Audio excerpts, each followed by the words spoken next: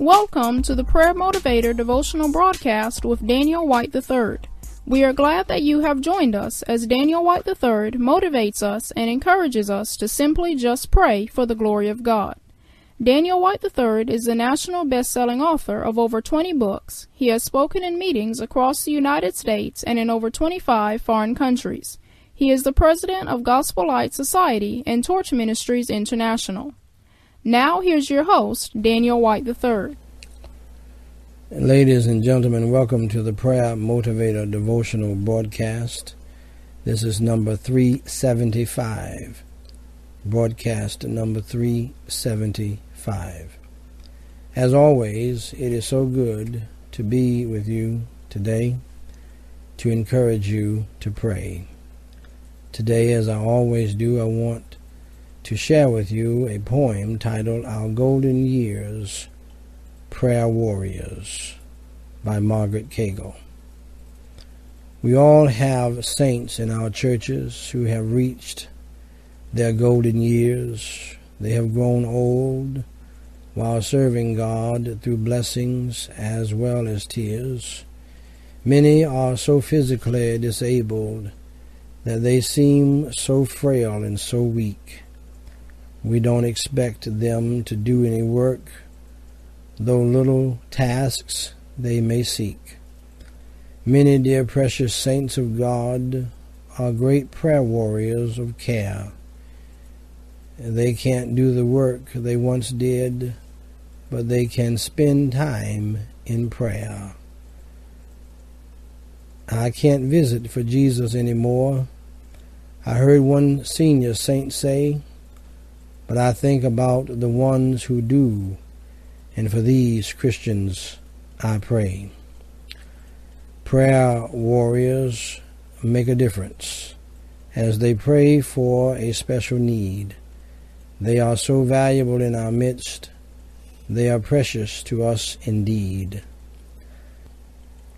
Ladies and gentlemen, our prayer motivator verse from the Word of God today is Matthew chapter 6, verses 9 through 13, which reads, After this manner, therefore, pray ye, Our Father which art in heaven, hallowed be thy name, thy kingdom come, thy will be done in earth as it is in heaven. Give us this day our daily bread, and forgive us our debts as we forgive our debtors. And lead us not into temptation, but deliver us from evil. For thine is the kingdom, and the power, and the glory forever. Amen. Allow me to share with you some important insights regarding this passage from the great theologian Matthew Henry. He said, The Lord's Prayer, as indeed every prayer, is a letter sent from earth to heaven. Here is the inscription of the letter, the person to whom it is directed, Our Father. The where in heaven, the contents of it in several errands of request. The close, for thine is the kingdom, the seal, amen. And if you will, the date too, this day. Amen, somebody. We will discuss this passage further in the next broadcast if the Lord should tarry his coming and we live. Ladies and gentlemen, my personal encouragement to you today is that we have to pray and ask God to help us to live right, to think right, and to act right. I don't know about you, but I just cannot live the Christian life by myself. That is, in my own strength. And you can't do it in your own strength either. That is why we need to realize and pray as Zechariah did in Zechariah 4:6. Not by might nor by power, but by my spirit, saith the Lord of hosts. Whether you know it or not, we cannot live this Christian life in our own power. We have got to allow Jesus Christ and the power of the Holy Spirit to live it through us. Ladies and gentlemen, our prayer motivator quote today is from Wesley L. Duell. He said, "The greatest privilege God gives to you is the freedom to approach Him at any time. You are not only authorized to speak to Him, you are invited to speak to Him. You are not only permitted, you are expected. God waits for you to communicate with Him. You have instant, direct access to God. God loves mankind so much, and in a very special sense, His children, that He has made Himself available to you at all times." Our prayer motivator devotional today is part 6 of our new series titled, "Does God Work Miracles Today?" I believe this is part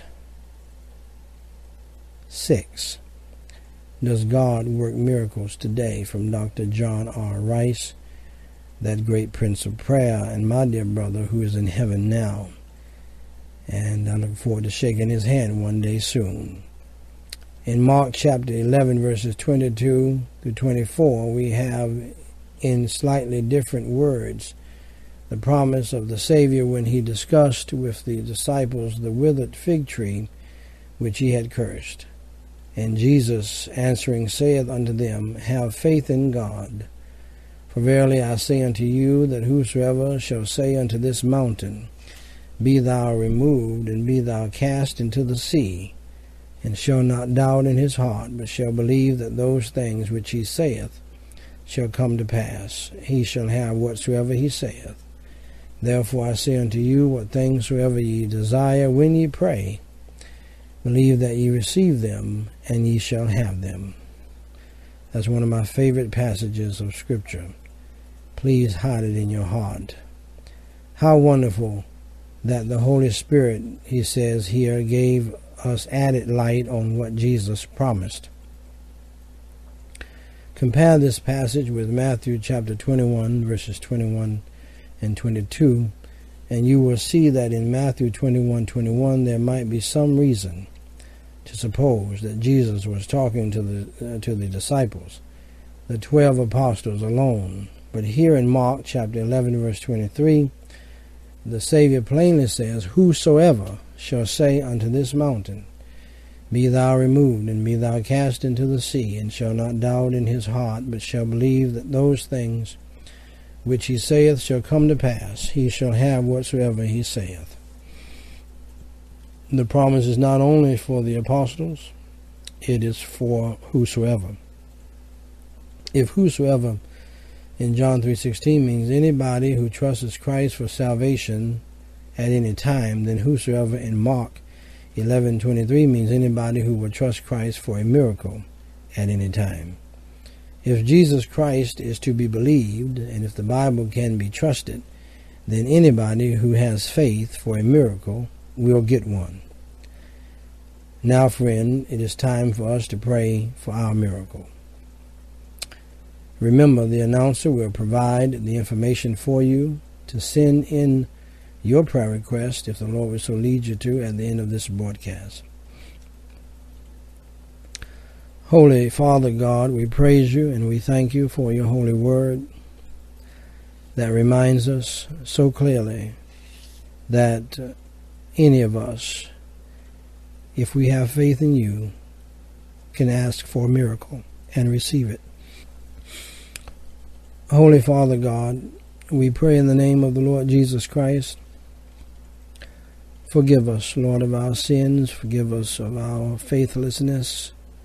Grant us your grace and the power of your Holy Spirit to truly believe, Lord, and to pray unto you and believe that you will hear and answer our prayers. And anybody who is praying with me right now who needs a miracle in their life, a miracle in their marriage, a miracle with their teenager, a miracle with their money, a miracle with their health, a miracle regarding a relationship in the church, revival in the church, healing in the church, healing in this country.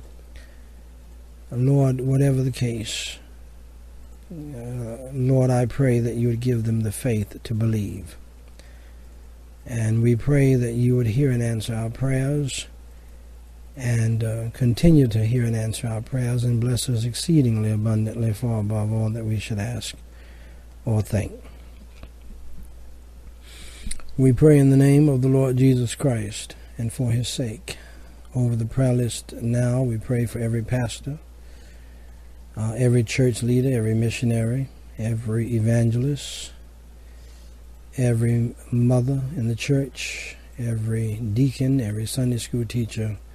Help them all to stand for you in these last and evil days. We pray for our persecuted brethren around the globe, that you would protect them and provide for them and give them courage. We pray in the name of the Lord Jesus Christ for the healing of every Christian marriage and family anywhere in the world. We pray, Lord, for the revival of every local church and your church universal, black, white, red, and yellow, for we are all precious in your sight. And Lord, help us as your Christian people to break up our fallow ground and seek your face and repent. We pray, Lord, for the revival of your church. We pray, Lord, for the healing and an awakening to take place in this country. We pray for your Holy Spirit to repent, to cause us and help us in this country to repent, rather, of our sins, our wicked, evil, and ungodly ways, and turn back to you, for righteousness exalts a nation. Holy Father God, we pray in the name of the Lord Jesus Christ for over 3 million people to come to know you as Savior across this country and around the globe. We know that you can do it because you're not willing that any should perish. Lord, we also pray that you would save and lead, guide, and direct the President of the United States and all governmental officials. Is really a mess in Washington and around the globe. And Lord, I do pray for all countries. We pray for the salvation of every country. Have your Holy Spirit to take control and to do the work that you want done. Lord, we also pray for 3 people who have sent in prayer requests through our ministry at Gospel Light Society. We pray for Owusu in Mumpong, Ghana. Deliver him from sin. Deliver him from temptation. Lord, we pray for Elizabeth in Nuremberg, Germany. Help her friends and family members to get to know the Lord Jesus Christ and go to her church. Help her to be salt and light in this world. Help us to be the same. Lord, we pray for Awua in Kumasi, Ghana. Strengthen him in the faith and help him to feel the power of your Holy Spirit. Lord, fill him with the power of your Holy Spirit and fill us with the power of your Holy Spirit. Revive us again.